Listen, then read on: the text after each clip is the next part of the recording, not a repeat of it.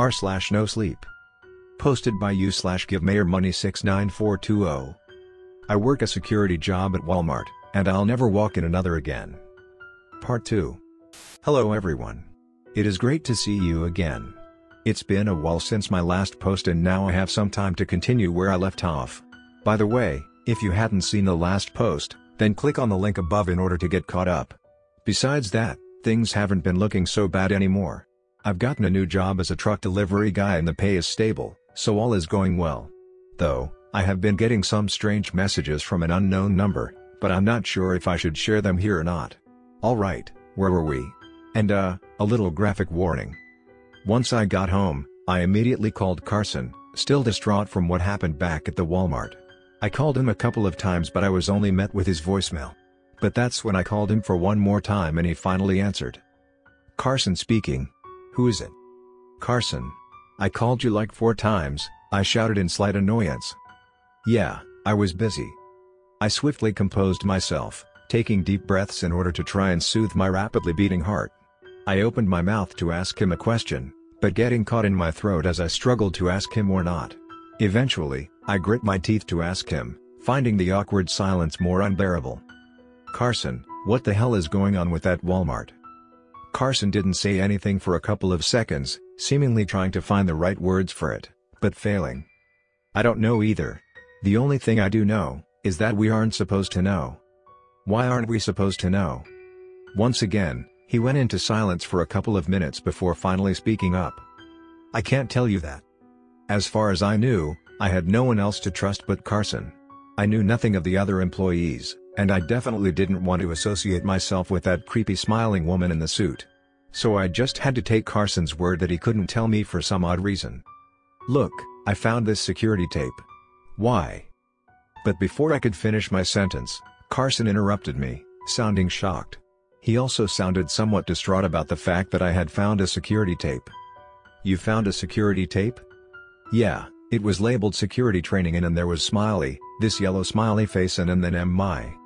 He interrupted me once again, sounding slightly frustrated. No. You weren't supposed to find that tape. It shouldn't have even been possible for you to find it.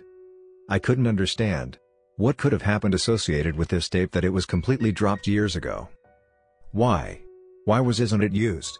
I asked in quick breaths. I could hear Carson sigh on the other side of the phone before taking a deep breath to compose himself. Listen, that tape was lost all the way back in 2002. Less of lost and more of destroyed. I would know as I watched it happen. If it was destroyed, then why was it in the back rooms of the Walmart, completely preserved? All these questions just made it more confusing to me about the weird things happening at Walmart after 2 o'clock. If you truly did find that security tape, then I need you to do me a favor. I replied, why yeah, what is it? On tomorrow's shift, I need you to find the tape and bring it out with you when the sun rises again. Can you do that? I thought for a couple of minutes. I wanted to uncover the mystery of Walmart but I was also terrified by the idea of going back inside there. Going back inside that nightmare of a supermarket. Nevertheless, I agreed to do his favor. Okay. Soon after I said that, he hung up. However, my curiosity and confusion hadn't been satiated. So of course, I would do some researching myself. Surfing through the web, I would find some details about Walmart that wasn't necessarily what I was looking for but was still something to note. Such as the fact that Smiley here was a mascot of Walmart until 2006, which is around the same time that Carson said the tape was supposedly destroyed at. Around that time, there were articles of people worldwide supposedly seeing Smiley in their dreams. There was even a whole website about it. But I could care less about that. After a while of searching, I did find something. Inputting the address of the Walmart I worked at, which was Madisonville, KY, led me to an article. According to the article, the Walmart there was the first ever Walmart to be built in Kentucky. However, it was shut down due to a sinkhole from mining around the area. This article just proven to me that the company doesn't want me to know about these articles or the background behind the Walmart. Avoiding questions and wording things differently in order to keep some tight secret on something. Searching about the sinkhole or the mining brought me completely irrelevant results to no results at all. After realizing I wouldn't be able to get any more information searching online, I would have had to do it in person. And I already had an idea on what to do. Cameras. Now, I know that sometime after 2 o'clock, Electronic devices either refuse to work or don't function properly. But it means I could catch some footage before that happens. Specifically, I thought of this idea to safely view what the hell was happening at the entrance once it hit 2 o'clock. So, I ordered all the cameras I needed and thank God for same-day delivery, or I wouldn't have video proof of the hell to come. And now all I had to do was wait. I was extremely tired thanks to last night's events, so I decided to take a quick nap. But that would have to come right after I feed Shanks. Shanks. I called for Shanks, holding a bag of dog food. Soon, Shanks came running after me, panting and wagging his tail excitedly. I poured food in his dog bowl, much to his enjoyment. Afterwards, I laid down in my bed, feeling my eyelids becoming heavy as I got comfortable. And then, I fell asleep. There was nothing but darkness for what felt like an eternity before I suddenly found myself in a crowded Walmart. I looked around in confusion, my surroundings feel disconnected and blurry.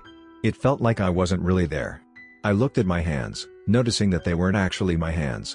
I was wearing a costume. With this realization, it became hard for me to breathe. My breath was becoming raspy and short. I clawed at the costume head, desperately trying to get it off with no avail. Soon, the people in the building noticed my frantic clawing at the head and soon realized I was panicking. Why can't I take the costume off? I remember thinking to myself. I fell to my knees, trying to pull my head off. As people surrounded me, I still clawed at my head, blood starting to squirm out the neck of the costume, filling it with the grotesque smell of rotting flesh and blood. I let out a horrible long screech as I grabbed my eye sockets, pulling it down with all my strength. I could feel the unbearable pain of my eyes popping out and my skin tearing off in the area I was pulling down my sockets. And then, I woke up.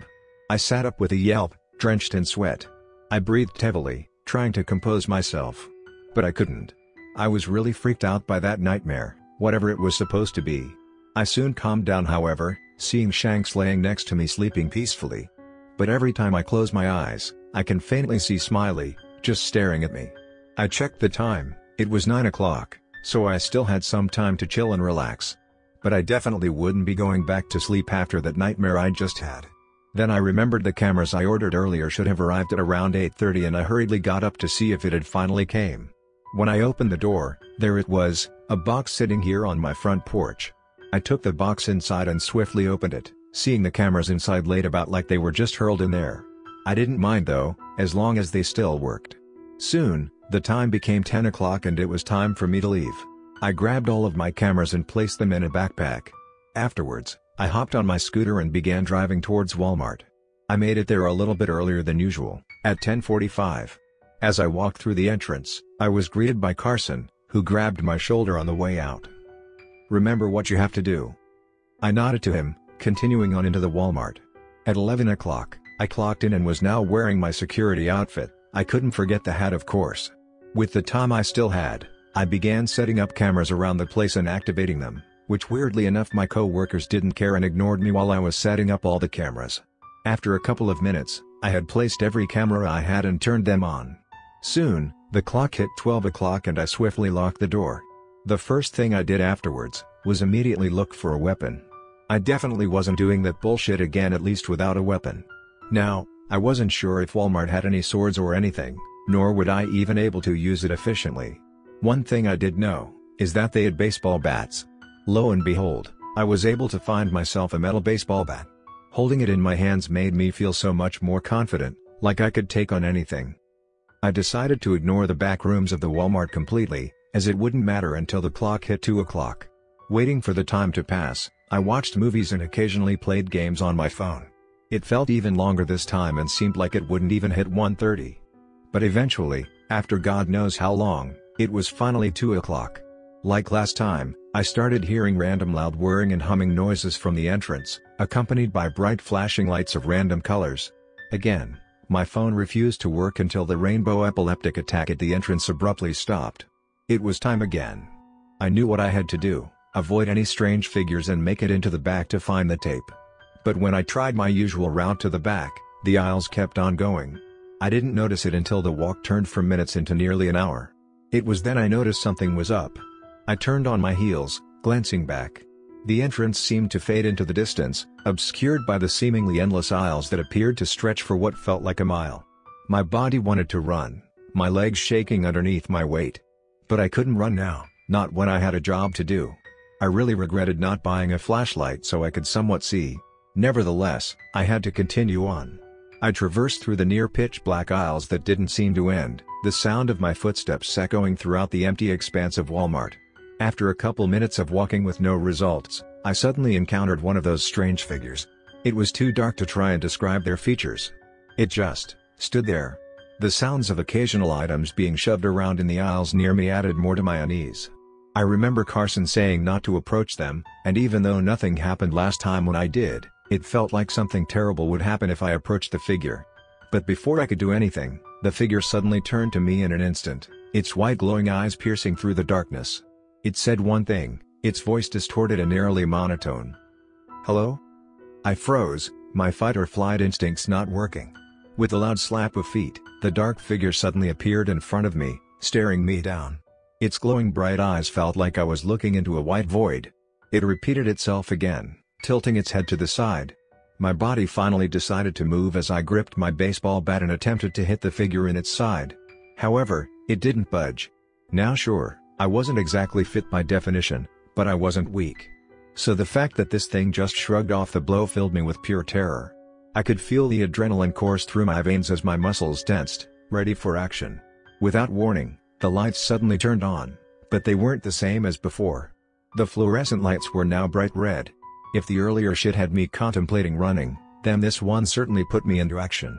I hopped over one of the shelves, climbing over it frantically in mere moments. I sprinted down the aisles as they became narrower the more I ran for my life. From behind me, I could hear a creature run on all four of its legs, knocking over and charging through aisles in an attempt to catch me. I continued running, faster than I had ever before. The shelves starting to close in on me as there seemed to be no end to these aisles. I could hear the loud thumping of the creature behind me get progressively louder. From the other side of the shelves, I could hear people laughing hysterically as the monster screeched a horrible symphony. My hope was restored as I see a men's bathroom sign in the far distance, like a shining ray in contrast to the dark and eerie red lights illuminating the entire building. With one final burst of energy, I dashed towards the bathroom and dived headfirst, making it inside as I could hear the monster crash against the wall and screech in pain. I stood up, my entire body aching in pain. The bathroom smelled absolutely fucking terrible. Accompanied with shit left in the toilet and penis drawings on the wall. Which is the most normal thing I've seen so far. I looked at myself in the mirror, taking the time to notice how much of a mess I was. But then, that's when I noticed that the mirror wasn't copying my exact movements, sending a chill down my spine. I stared at me, and I stared back. I leaned in and slowly brought my finger against the glass mirror, trying to see what happened against my instincts. Then without warning, it or the other version of me grabbed me through the mirror before suddenly dragging me inside. I grunted as my back smacked hard against the bathroom wall, tears beginning to well up in my eyes. I caressed my back, trying to soothe the pain. "Yep, I deserve that," I said in a hushed whisper. The other version of me was now gone, leaving me on the other side of this mirror realm. It wasn't till then that I noticed that I hadn't hit the floor yet. I was just floating against the bathroom wall in zero gravity. My body didn't like that either, as I could feel something churning up in my stomach. However, there was no point in whining about it, so I dealt with the pain. I pushed myself off of the wall, propelling towards the bathroom door. With little effort, I pushed the door open and found myself in this black void. Something caught my eye though. A glowing videotape hovering above a concrete pedestal. I thought to myself that had to be it and I began floating over to the tape, reaching out for it. However, just before I could grab the tape, a force suddenly pushed me back, causing me to slam against the wall. I landed on a floating piece of rubble, trying to catch my breath. I could hear faint laughter, almost as if this place was playing with me. The gravity had changed now, becoming low gravity. The tape was now way farther back, a trail of floating rubble leading up to it. Through the pain, I stood up, starting to make my way towards the tape. My legs shook with every step I take, the sounds of my feet stepping on rubble echoing throughout the pitch-black void. But once again, before I could reach it, I could suddenly feel my body stretch backward as I was suddenly hurled backwards into the void. I screamed as I flopped through the air, falling in nothingness for a couple of seconds before smacking against cold dirt without warning. My surroundings were different again, like the place was always changing. I had now found myself with what seemed to be an abandoned underground mine. The only thing that seemed to be holding up the place was shabby wooden supports. I stood up, making sure not to stand up too fast to not hurt myself anymore.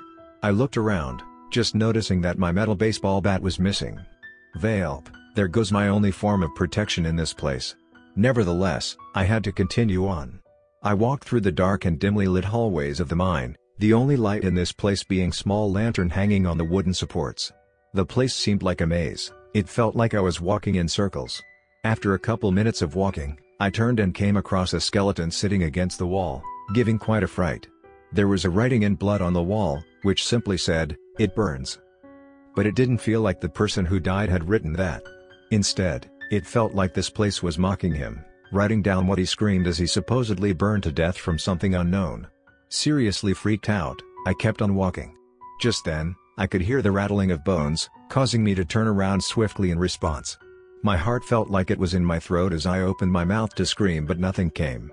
The skeleton was now facing towards me, directly looking up at me. I hurriedly turned around, running for my life. The sounds of my footsteps echoing throughout the abandoned mine. I stopped when I eventually ran out of breath, and now I had absolutely no clue where I was, if I didn't know beforehand. I had no other choice but to keep on walking, surely better than just standing around. After walking for a couple of more minutes, I came upon this metal door, just embedded inside the wall. On the side of the door, was a keypad. With seemingly no other way of progressing, I tried my luck on the keypad. And I got it first try because the code was 1234. The door made a clicking sound, signifying that it was now unlocked. I opened the door and walked through, shivering as I was blasted by the intense cold of this facility. Yeah, apparently, there was just a whole facility sitting underneath the Walmart. No idea of what the purpose of it would be for, but I continued inside nonetheless. This place was even colder than Walmart, that I was sure I would get frostbite if I stayed down here for too long. The constant humming of the lights above didn't help either, with the small amount of heat they were producing and that maddening sound.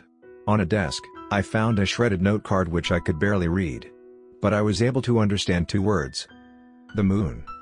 What could the moon have to do with this? Still, I decided to keep it, stuffing it in my pocket as I found it interesting. As I continued exploring the facility, I found many strange things. Such as a room filled with nothing but beds, a chair trapped in a cube of pillows, and a giant drawing of the moon with little light rays radiating out of it. What any of it meant, I had no clue. Then, in one of the rooms, there sat down on a table, a videotape.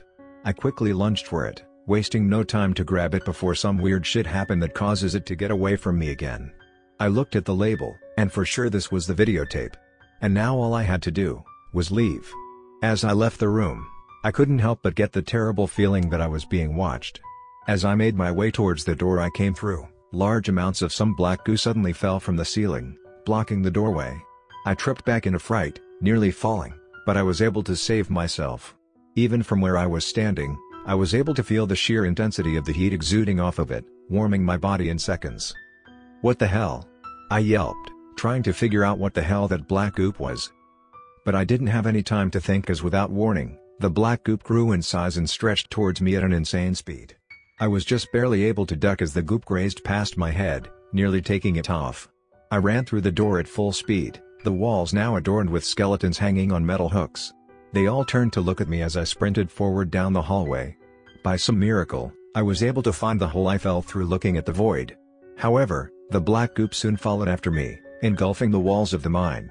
The ground it consumed as it charged towards me became a lake of intense heat. That would also cause the mine to shake, as the searing black goop would end up burning the wooden supports holding it up. Either way, if I wouldn't be able to get out, I would either be crushed or burnt to death. I began desperately climbing the wall, scratching myself and accidentally stabbing myself sometimes with how frantically I was climbing. But I slipped up on one of the rocks and fall back down to the ground, landing on my ankle wrong and spraining it. I shouted in pain, holding my ankle while holding tears back. I looked back, seeing that the goop was now only be a couple seconds away from touching me. I reached my hand out into the air, hopelessly wishing that through all odds, someone would grab me and pull me out of here. Even though I knew that was impossible. But just then, I could see a metal baseball bat peering through the darkness, coming just close enough to where I could grab it. Then, something pulled me up, saving me just before the black goop touched me. They pulled with a little more strength this time, and I landed in the back rooms of the Walmart on my butt. I breathed heavily, my ankle throbbing in pain. Wow. That was close, yeah? A voice rang out. At first, I thought it was Carson. But as I turned towards them to thank them, it wasn't Carson. Instead, it was a woman I've never seen before, but she somehow felt familiar. I just stared at her, trying to comprehend what has happened. But I must have stared for too long as she spoke up. "Hey, are you okay?" I snapped out of it, realizing that it was awkward. "Why yeah, I'm fine. Thank you." "No problem." I sat up against the wall, grunting in pain as my ankle scraped against the ground. She crouched down to take a look at my ankle, noticing I was in some pain. "You hurt yourself up pretty bad, didn't you?" "I just fell and sprained my ankle. It's no biggie really." I looked away, trying to shrug off the pain. I sat in awkward silence for a couple of seconds before speaking up. "What's your name?" She turned towards me, a bit surprised at the question. She opened her mouth, but said nothing, as if she was trying to think something up. "I'm Melissa. My name is Melissa." The way she dragged out that pause made me almost certain that she made the name up, but it would have to wait for now as I had another and more important question to ask. "Melissa, how did you even get in here?" She said nothing. I didn't believe she was a liar though, I just think that she might be confused on where she was. With my current knowledge, I just had to chalk it up that she was somehow in the building once I locked the doors at 12 o'clock. She stood up, taking a few steps towards the door. "Look, I'm going to go get something for that sprained ankles of yours." Wait. I reached out for her. I wanted to tell her not to leave me, but then I realized how pathetic that sounded and put my arm down. And never mind. And with that, she left, leaving me alone in the back rooms of Walmart. After a couple of minutes of just sitting there, Melissa eventually came back, holding something large in her arms. "Well, I couldn't find anything for your ankle, but I did find something else instead." Now, I could see what she was holding more clearly. It was a husky, identical to the husky I saw on my last shift. The husky barked and walked up to me, panting and wagging his tail excitedly. "It's you again." I pet the husky profusely, my mood once again rising in his presence. "Thanks." I turned towards Melissa, letting a faint smile slip my lips. She chuckled and looked proud of herself for what she had done. "Hey, no biggie right?" She would then suddenly look around, her face having the faintest of worry. "This place makes me uneasy, we should get out of here." I nodded, slowly standing up so I didn't hurt my ankle even more. She helped me walk out of the back rooms, the husky following right behind us as we made our way towards the entrance. Now, I know we weren't supposed to leave until the sunrise, but at this point I was too curious to leave it alone. I needed to know what would happen if we tried to leave too early. Once we made it to the door, Melissa tried to open the doors, but they didn't budge. "The doors won't open," she sighed. "Hold on, I have to lock the doors at 12 o'clock, let me try." I walked in front. I pulled out the keys to the front doors and swiftly unlocked them. Afterwards, I tried to pull at the doors and again, they didn't budge. No matter what I did, I push, I shove, it didn't budge. It was anticlimactic, but at least I know what happens if you try to leave early.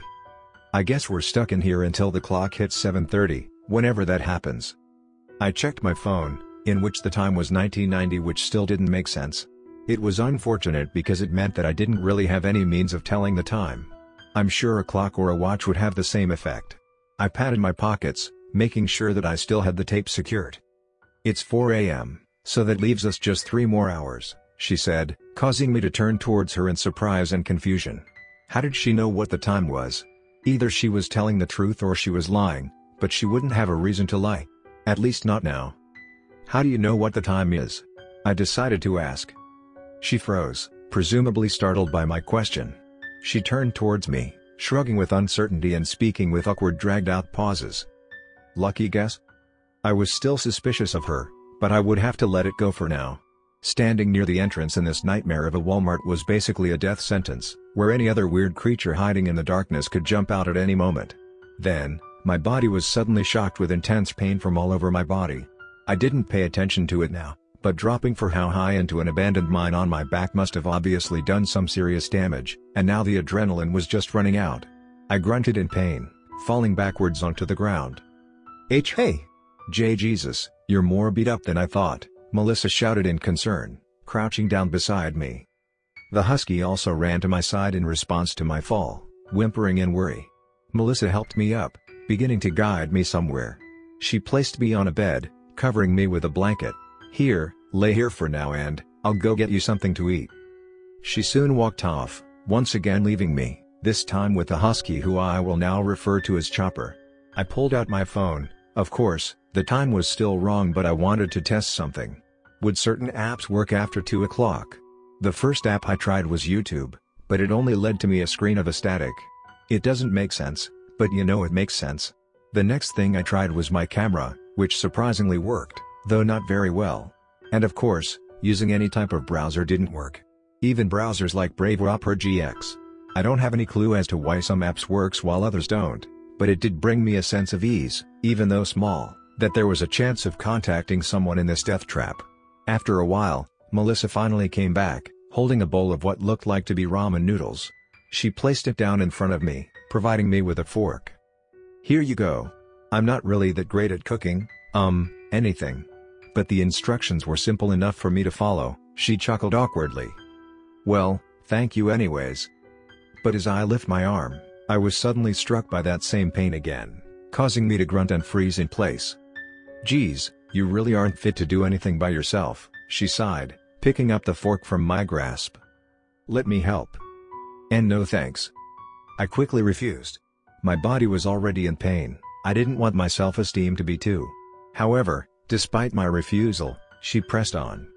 "Don't be such a big baby," she snorted. "Besides, it's okay to ask for help." I didn't say anything back, either out of embarrassment or I couldn't find anything to say. Or maybe it was just both. She brought the fork to my mouth, making sure that the noodles didn't drop onto the blanket. "Say ah." Reluctantly, I opened my mouth, letting her spoon feed me. The taste was, in reality, it was absolutely terrible.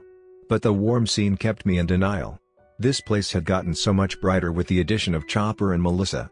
And time would fly by without any of us noticing. The time was now 7 o'clock. Me and Melissa were now starting to make our way towards the door, when Chopper suddenly began pulling at Melissa. "Huh? What's wrong?" I asked Chopper. "I think he wants me to stay for some reason." Melissa smiled, patting Chopper on the head. She reassured him that it will be okay and we would come back for him. Chopper just whimpered and sat there, watching us go through the entrance. For some odd reason, he didn't want to come with us, as much as I would have enjoyed his company. I thought, maybe this place was his home. Anyways, we walked outside, the warmth of the sun beaming onto my skin. I turned over to Melissa, who was smiling back at me. But then, her smile faded as she crossed her arms. "Wow, it's so cold." She shivered. In response, I took off my jacket and wrapped it around her, hoping that it would give her some warmth. A desperate hope nonetheless. She didn't look to get any better, and I knew something terrible was going to happen. She turned towards me, shaking heavily. "James, do you mind?" I shook my head. Quickly after, she hugged me, placing her head near my heart. She let out a sigh of satisfaction, faintly smiling. "You're so warm." And just like that, she turned into dust, the breeze picking her up and scattering her across everywhere. I tried to hold back my tears but I couldn't, falling on my knees and sobbing. She was gone. Melissa was gone. And I didn't want to admit earlier, but I was gaining feelings for her. But I guess all dreams don't last forever. I'm so pathetic. Aren't I?